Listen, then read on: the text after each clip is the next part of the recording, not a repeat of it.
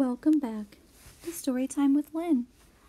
Today I'll be reading The Foster Dragon by Steve Herman.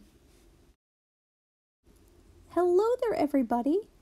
It's me, your old friend Drew, the kid who has a dragon by the name of Diggory-Doo. I've told you lots of adventure stories we have had.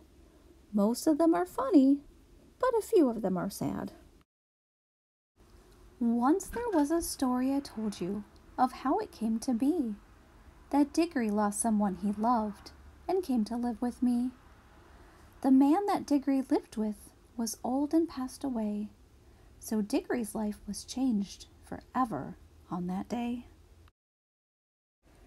This is how it happened. Have you heard of foster care? That's how Diggory came to me, so listen as I share. It's an extraordinary story, and you'll learn something new as I tell you about the life of my dragon, Diggory-Doo. When Diggory's loved one passed away, poor Diggory was alone. He needed a new family, for he was not full grown. Baby dragons are like kids with needs that must be met. They need someone to cook their meals and tuck them into bed. They need someone to help them dress each morning when they wake, and take them to the doctor when they have a tummy ache. If you think about it for a bit, I'm sure that you'll agree that baby dragons need a family, just like you and me. A lady called a social worker came to Diggory's aid. She took him to another home, and that was where he stayed. These are temporary families for kids with nowhere else to go.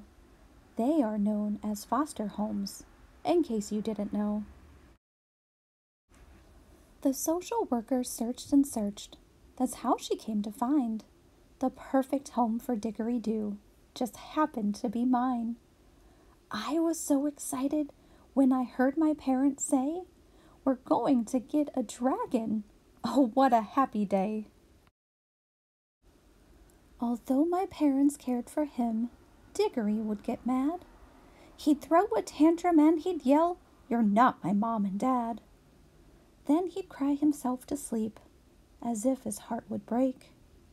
Have you ever heard a dragon cry? What a noise they make. At school, he'd get in trouble for not acting like he should. The teacher told him, "Diggory-Doo, try harder to be good." She was very patient when Diggory kicked a chair. Diggory had no friends, but he said he didn't care. We all tried to help him. Dad said, "Diggory needs some time. I am sure eventually our dragon will be fine." I told Diggory-Doo, "Perhaps it might help your healing if you just talk it out and tell me what you're feeling." At first, he hesitated, for Diggory felt he must be sure before he shared his heart I'm someone he can trust. I waited for a little while till he was ready then. He told me of some other foster homes where he had been.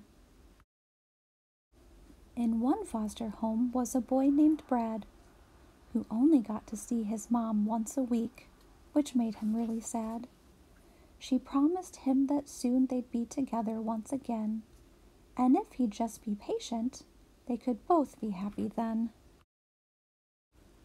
I also met a girl named Kim, whose father went away. She's now in a foster home, where she will have to stay. I am one of many kids who live in foster care. Our future is unsure, and it just seems so unfair. Since I no longer have a family, grown-ups are assigned to make decisions for me. And though they are kind, it's simply not the same as having parents of my own. I guess that it will be this way until I am full grown. One grown-up is a lawyer He goes with me to court. He tells the judge about me and gives a full report of what he thinks I need, and the two of them agree on where I ought to live and what is best for me. I also have a therapist. I see her once a week. We visit in her office, where I get a chance to speak. She tells me it is good for me and helps me if I share all about my feelings and my life in foster care. There's a social worker assigned to help me too. You met her when she brought me here to live with all of you. But now that I am here, I'm afraid to make new friends. For if I have to move again, that's how a friendship ends. Sometimes it makes me angry. That's why I misbehave. Other times I'm frightened and I struggle to be brave. It's hard to be a foster child like me and Kim and Brad. We don't know what is ahead and miss the life we had. I patted Diggory on the head and said, "Do not despair. I know it's hard for you and your friends who live in foster care.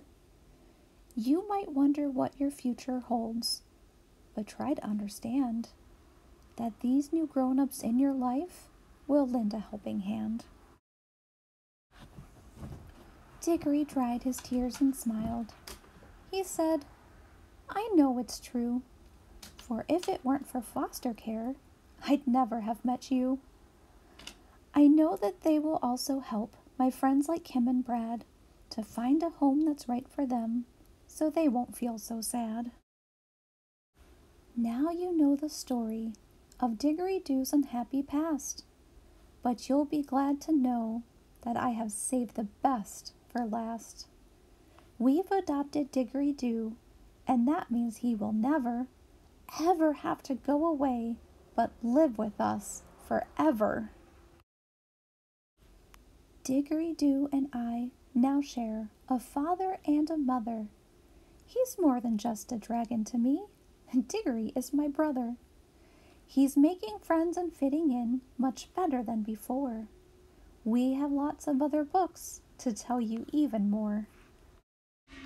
Thank you so much for joining me today on Storytime with Lynn, reading The Foster Dragon by Steve Herman.